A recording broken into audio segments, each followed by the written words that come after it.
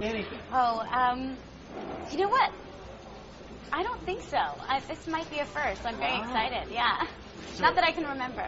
Have you followed racing at all, or is it just part of the whole charity thing? You know what? I don't know too much about racing. I've been to one race in LA, and it was really exciting. Dirt was flying, and cars were going so fast. And I've, of course, seen it on TV, but I don't know much about it. So today might convert me into a big fan. First for everything. Talk to me about blessings in a backpack.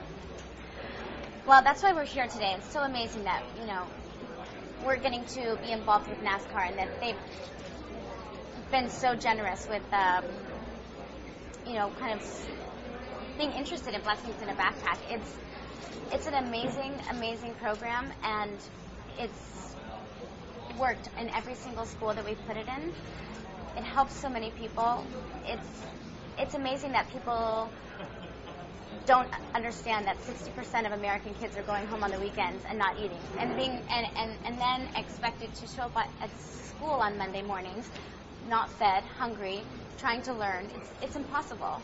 And this program, we're sending kids home with a backpack full of food on Friday, and they get to bring it home. They bring it back to school Monday morning, and the same thing happens throughout the school year. So we've gone to a lot of the schools. We have about 100 across America. We go visit, see the kids, see how the program is working, and it's really incredible. The teachers we get to hear stories that the teachers tell us of attendance rate just through the roof. Every kid is in their seat Monday morning and Fridays because they know they're bringing that backpack home. And kids need food. This is a huge problem. We need people to get involved in their own communities. Absolutely. You're so involved with so many different charities. Is this something when you were a little kid, just like, or where did this all start? Growing up, my mom really got us involved.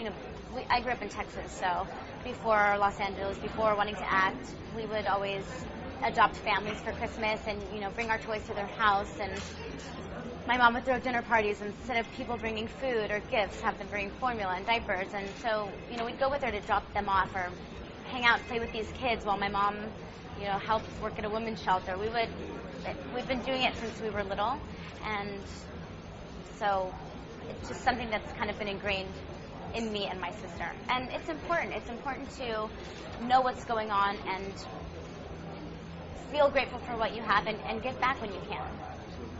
I really appreciate you doing what you're doing. Just You know what? I feel lucky to get to do this. I have amazing experiences, and getting to meet these kids, these are our future. We need to help them. Let's we'll quickly touch on fashion, music, movies. Tell me about the fashion. You got DKNY line coming out? I do. It's DKNY jeans, and the line's called Femme. It was amazing. I'm a shopaholic. I love shopping. I love clothes and fashion. Sitting there with an amazing design team, getting to draw clothes that I want to wear and then have them produced was pretty amazing. They hit stores fall, so September, October, they'll be available. And I did a fall collection and a holiday. Talk to me about TV. You've got a TV development deal in place. Is there a chance we can see you back on TV in a sitcom or something? It is. It's a development deal with NBC, and I'm kind of, I'm sitting with writers and hearing pitches and throwing around ideas with NBC. I do want to get back on TV, but I'm not sure what I want to do yet. So I'm just waiting it out. Hopefully it'll be a great show that's on for 4 years. So I want to make sure it's something that a part that I love to play, and that people will enjoy watching. Something that TV needs. But it takes time. Talking about music, you've had such a great run at music. How important is music to you? Oh my gosh. I don't think I even know how to put it into words. I listen to so much music throughout the day. It's like it feeds your emotion. You're in a certain mood, you put on a certain band or a certain song, and I wouldn't be able to live without music. It's also important, music programs in schools. It's so important for kids. It's so creative, and I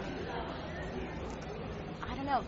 I get in a mood and I put something on and I feel better, or I love listening to new artists and hearing their lyrics, and it's such a creative process, and it helps so many people. You know, we all get to relate through music, I think.